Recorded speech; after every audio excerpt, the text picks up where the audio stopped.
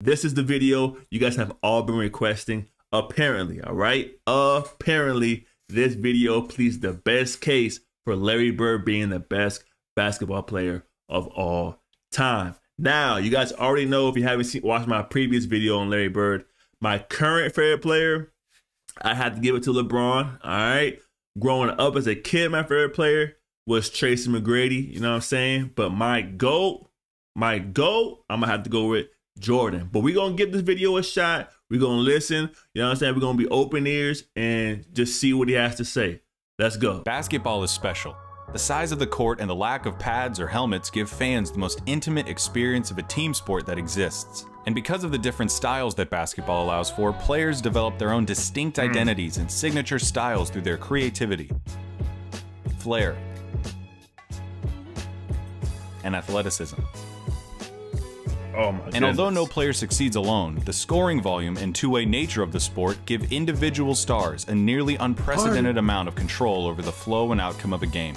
For this reason, players are constantly compared to their peers and to the legends of the past in order to answer the most hotly contested question in the sport: who's the greatest to ever do it? For many, the question is redundant. They believe in only one right answer: their answer. Others might have their own personal stance, but acknowledge one or two alternatives. But I believe that there's much more nuance to the question of greatness and more answers to it than you might think. By my count, there are 8 players in NBA history that have a substantial claim as the GOAT. It's a subjective thing, though. I can't give you a definitive answer. All I can do is make the argument. Heard around the world. So today, I'll be making the case for Larry Bird as the greatest basketball player of all time. Let's see.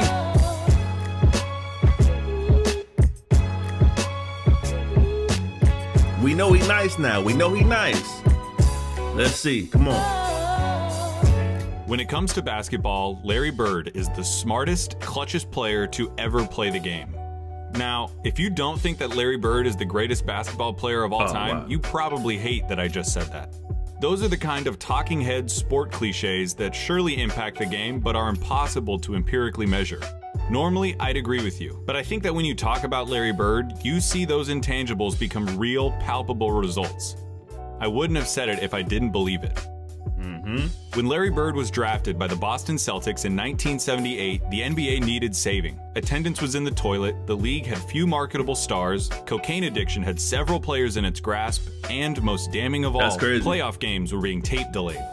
Now, I have heard about that, the cocaine issue from way back in the day, but no one really has done like a deep dive into that, you know what I mean? Let's get back into it. Games at the highest level of basketball were being put in the back seat for black and white movies and network reruns. That's wild. But rather than join the Celtics after being taken 3rd overall, Larry Bird decided to return for his final year at Indiana State, a decision that would prove to be one of the most important in the history of the sport. Bird's final year saw the Sycamores tear through college basketball, going 33-0 before the national championship game.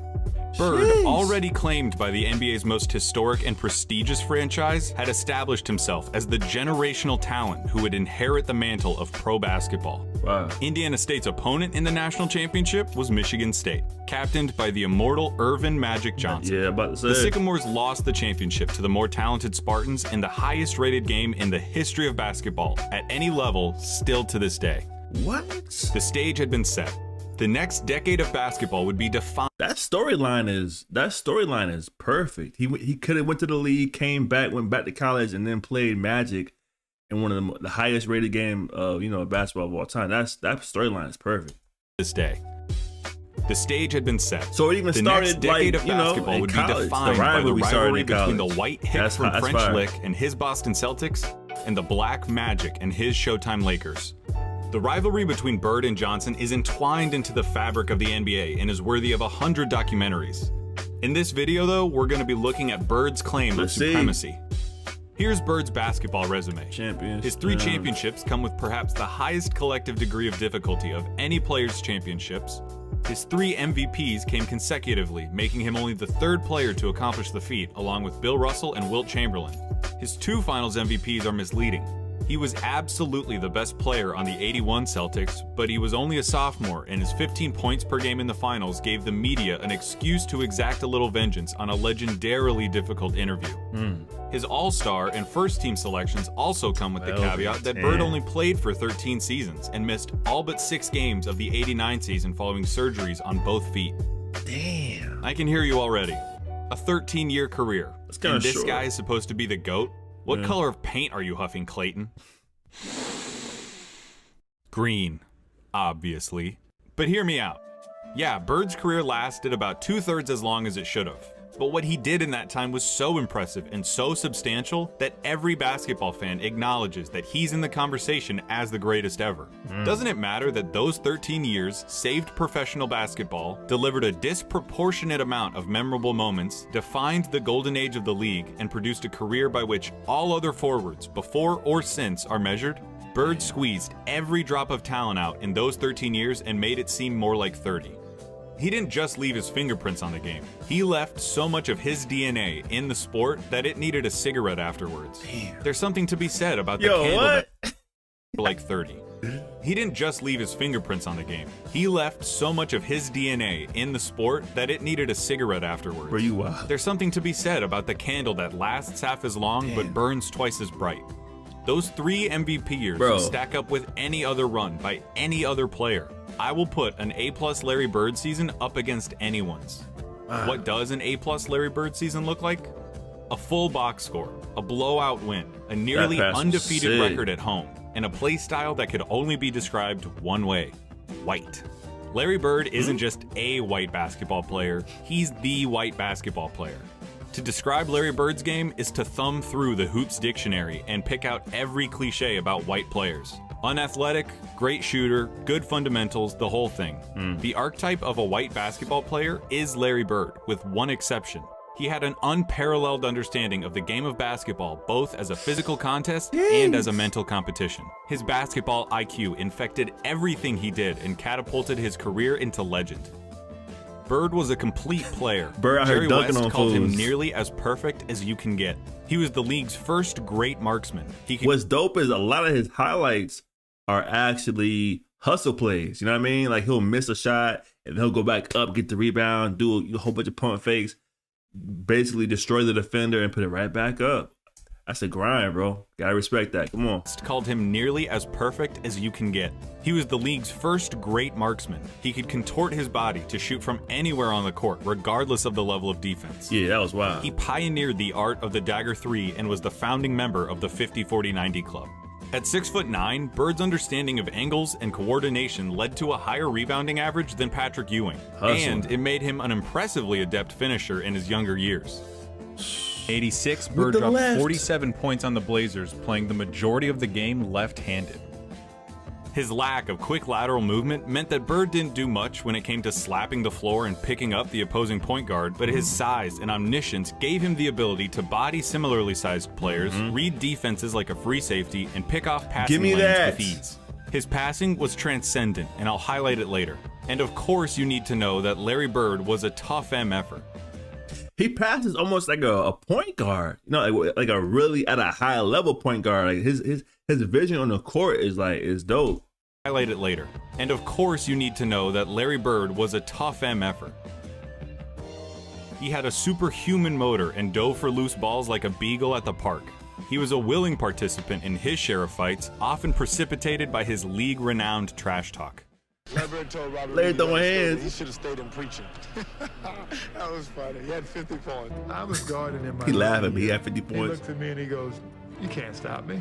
And I looked at him and I said, "Gosh, boy, you're so confident." He proceeded to score like 10 straight points on me. The coach took me out the game. He walks by and he's laughing at me. He was a basketball genius. He'd be a step ahead, a thought ahead. Play the game like a chess game. I'd much rather guard Michael Jordan than Everybody Larry Bird, says that too. You have to play the game as a thinker when you're playing. Yeah, You have to everybody get says inside that. his mind. If you put all of us in a room, you know, Magic, Jordan, myself, and Bird probably be the guy who walks out of the room at the end of the day. Did you notice something during those testimonies? And that's Isaiah Thomas saying that. Detroit Pistons saying that. I'm talking about defense, defense, defense. That's crazy. The guy who walks out of the room at the end of the day. That's crazy. Did you notice something during those testimonies? Those are some of the best basketball players of all time. And they all sing Bird's praises like they were former assassins who had to go toe-to-toe with John Wick, and they're just happy to be alive. Bird excelled during one of the most talent-rich periods in league history. The abridged list of his basketball rivals goes like this. Dr. J and Moses Malone on the Philadelphia 76ers, Sidney Moncrief on the Milwaukee Bucks, Isaiah Thomas, Bill Laimbeer and the Bad Boy Pistons, Dominique Wilkins on the Atlanta Hawks, Bernard King on the New York Knicks, Michael Jordan on the Chicago Bulls, Hakeem Olajuwon and Ralph Sampson on the Houston Rockets, and of course, the Magic Lakers? Johnson, James Worthy, and Kareem Abdul-Jabbar on the Los Angeles Lakers. Same time. All right, there's no point avoiding it any longer. We have to look at Magic versus Larry. If you have Magic over Larry, it's because he has 5 rings to Larry's 3, had a peak that lasted about 2 or 3 years longer than Larry's, and had a 2-1 record against Bird's Celtics in the finals. Perfectly legitimate, completely respectable arguments. But in the interest of making Bird's case, allow me to retort. For nearly the entire decade of the 1980s, the Eastern Conference was irrefutably the more competitive conference between the two. Considering the competition, for Bird to have made 5 finals appearances is just as impressive as Magic's 9. As for the head-to-head record responsible for Magic's 2 extra titles, he had more help. Seriously, the Celtics' Big 3 and the Lakers' Big 3 get compared all the time historically as if they were of equal caliber, but weren't Magic's accomplices just a step above Bird's? No disrespect at all to Kevin McHale and Robert Parrish, but Kareem was the alpha dog on the 71 Bucks. Yeah, I'm not gonna lie, I don't know much about Kevin McHale, but I have heard his name a lot of people saying he was nice. So listen, it is what it is. Come on. All to Kevin McHale and Robert Parrish, but Kareem was the alpha dog on the 71 Bucks and was the best player for at least 2 of the Lakers' 5 titles. Damn. James Worthy was the #1 pick out of UNC after winning a championship as the best player on a team that had Michael Jordan on it. Throw in the fact that Magic got to be coached by Pat Riley, one of the most brilliant minds in basketball history, and you could say that the Magic-Bird argument comes down to one thing: luck. So if their careers come down to luck, the question just becomes who you would rather take. Now, I'm not making this video to tell you why you shouldn't take Magic. I'm making this video to tell you why you should take Bird. Not just over Magic, but over everybody. One thing that helps him is the fact that his play would translate perfectly into the league today. A 6'9" sharp that helps him is the fact that his play would translate perfectly into the league today. A 6'9" sharp shooting forward with eyes in the back of his head who averaged double-digit rebounds in an era against Moses and Laimbeer. Look at that. He'd gobble up boards as a power forward. We don't even see that no more. We don't even see that no more, bro. That's what I was saying earlier. A lot of his plays, best plays, is hustle plays. That dude will get his own rebound, put it back up, put it back up, put it back up. He don't quit. Today, a 6'9" sharp shooting forward with eyes in the back of his head who averaged double-digit rebounds in an era against Moses and Laimbeer. He'd gobble up boards as a power forward. He'd be an offensive mismatch against everybody as a small ball center, and his off-ball skills and passing would pair perfectly with the flow of today's game. Add in his competitive mania and 3 generations worth of medical advancements, and we're talking about a player who could have stuck around so long they would have had to rename the league. As you've been watching these clips of Bird, I would hope that you would notice something. He always behind the back, half court pass. Name the league. As you've been watching these clips of Bird, I would hope that you would notice something. He always knows where everybody is. Watching Bird play basketball is like watching those monsters from A Quiet Place that know where you are if you make any noise at all. Bird had a level of clairvoyance that bordered on the unnatural. Look at that. In '85, he ended up 1 steal away from a quadruple-double after playing just the first 3 quarters. Quadruple-double? Hold on. Only 4 NBA players have ever recorded a quadruple-double.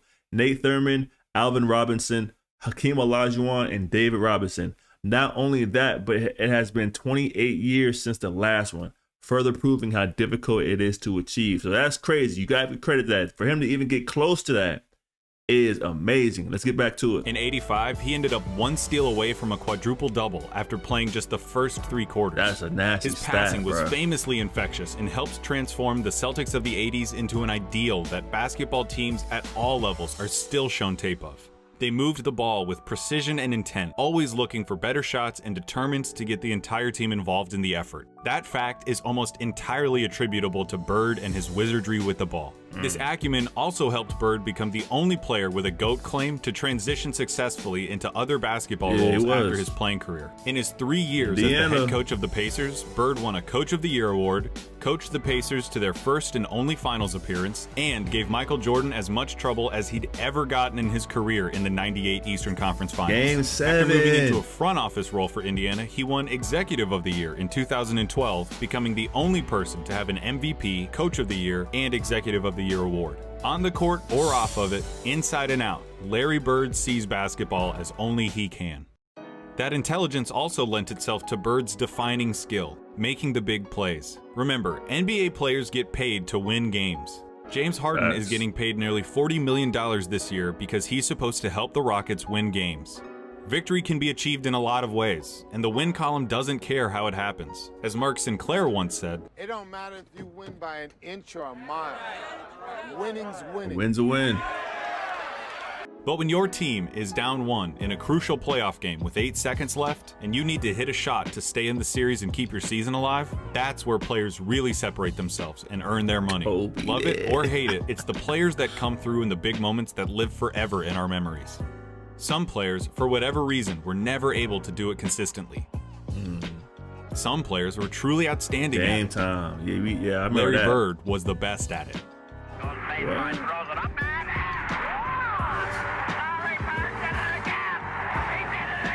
So he's clutch too? I'm not going to give you the stats about his field goal shooting under 2 minutes with a score that's this close, or tell you who has the most buzzer beaters, or any of that. Take that for data. I'm just going to show you clutch moments in clutch situations. 1985 against the Blazers. Bird drops 48 points, including this. Down 1 with 2 seconds left. Inbound pass, the double team in Bird. Larry, fake, fall away. The fadeaway? 1985 against the Hawks. Being double teamed? Bird sets the Celtics scoring record with 60 points with shots like these. They open the right side. Bird the fall away. Oh man, you can't stop that though. 1986 against the Rockets. Not all of Bird's clutch moments were singular. The bigger the moment, the bigger his performance. In Game 6 of the 1986 NBA Finals, Bird clinches the championship with a triple-double in what he calls the best game he ever played. 2 seconds on the shot clock. Bird wants a three. Damn. 1987 against the Washington Bullets. Bird hits one shot to tie it before it's waved off because of a timeout. Hits another shot to tie it up for real. Crowd is standing up. It goes now to Bird. Another three though. And then in double overtime, down 1, he does this. It's gonna go to Bird. He's Another.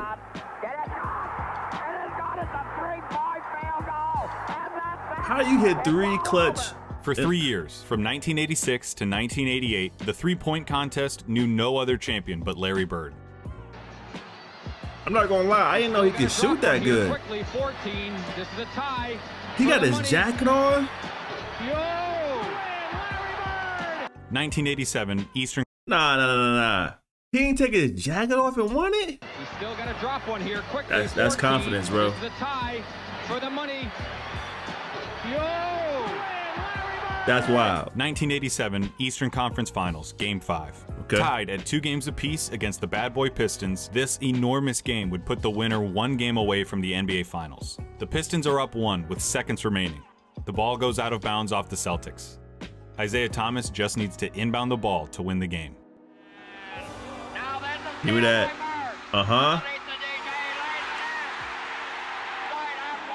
He got hustle, man. There are truly too many big games and big moments for me to go through without this ending up as a documentary.